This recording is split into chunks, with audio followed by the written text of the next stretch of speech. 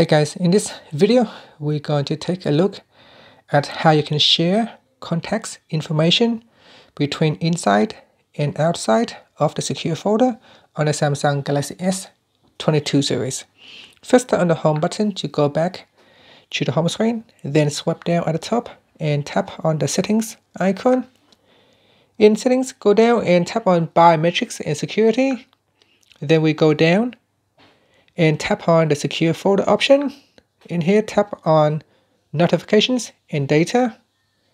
Now tap on show contact info. Tap on the toggle button to turn this on. Once this is turned on, it can let apps outside secure folder access information about contacts saved in secure folder. And that's it.